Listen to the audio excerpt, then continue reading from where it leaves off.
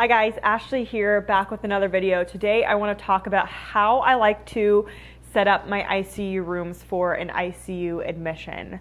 I kind of, over the years, have kind of tweaked the equipment and things that I like to be in the room for an ICU admission based upon all of my experience and things that have occurred and whatnot. So I wanted to share with you guys how I like to set up my ICU rooms in hopes that maybe this might be helpful for you guys who either work in the ICU or if you're in another specialty or do like telemetry med surg, this may be helpful for you guys to see as well. Before we get started, really quick, I need a little bit of help from you guys. I'm trying to get this survey filled out. It's about healthcare readmissions. So if you're in the healthcare setting, if you could go down to the link below and fill out the survey, it takes like literally 2 minutes.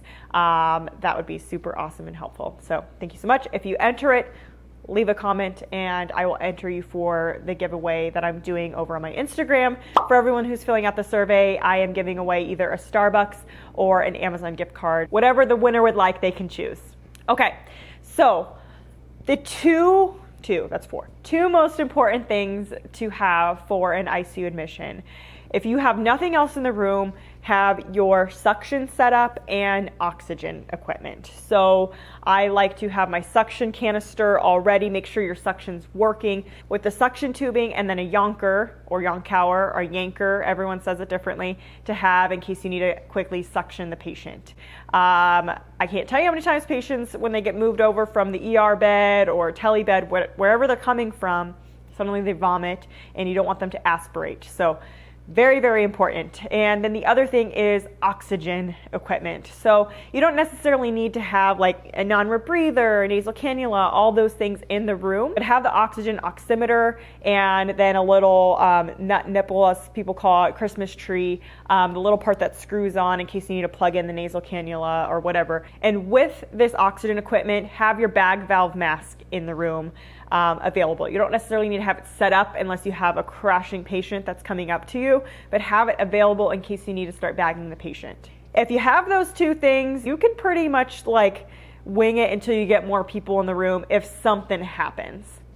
The next thing that I like to do before I get an admission is I like to always zero my bed. I like to do this so that way when the patient gets up, I can weigh them right away and we can have a current ICU admission weight.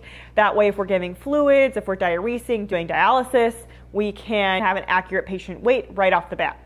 I also like to make sure that my monitor is working. I have all of the cables that I'm going to need, and I usually put electrodes and a blood pressure cuff in the room. Sometimes a pulse ox, depending on the type of patient that's coming up. We have the little clippy ones, but if the patient may need a sticky one, so that way we can really monitor things closely. They're not trying to take it off. I like to grab that as well. Make sure you have all of your cables. I can't tell you how many times admissions come up and you're like, oh shoot, I don't have my electrodes. And it's not fun to be in that situation if a patient is actively not doing so well. Other equipment that I like to have in the room are, I like to grab a couple flushes just to make sure I can check my IVs, central line right away when the patient gets up.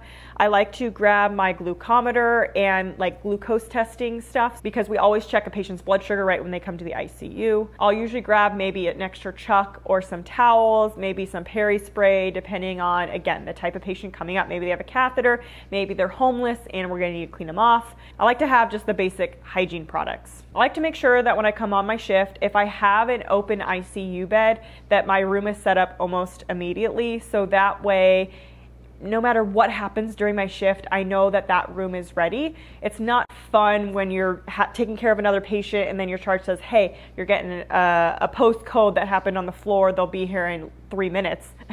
It's not fun to try and scramble and get everything set up. I will also say that at my hospital, we have an admission cart that we put right outside the room that has a lot of the basic things in it. So I don't really grab, like IV fluids, IV tubing, labels. I don't really grab that stuff until I know what type of patient I'm getting up. If I know I'm gonna need to bolus them, if I know that they have several different drips running, then I will grab all of those things. But for the most part, I try to keep things very, very minimalist, so that way I'm not wasting a ton of supplies. I will also make sure if they're a contact patient, or especially now that I'm getting mostly COVID patients, I'll put a contact thermometer and contact stethoscope in there that is just for that patient. I also like to fill out the whiteboard with my name, the patient's name, and the current date, and that's pretty much it. Honestly, it takes me about 2 to 3 minutes to set up a room. But it's just nice and reassuring to know that if I'm gonna get an admission, it's already ready. I'm not scrambling to try and get it done just right when an admission is coming up. I hope this video is helpful for you guys. If it was, give it a thumbs up, subscribe to my channel. Let me know if there's any other things that you like in your room when you set them up. Again, I know I'm pretty minimalist when it comes to setting up rooms, but let me know what else you like in your rooms. Give this video a thumbs up and subscribe to my channel, and I'll see you guys next time. Bye.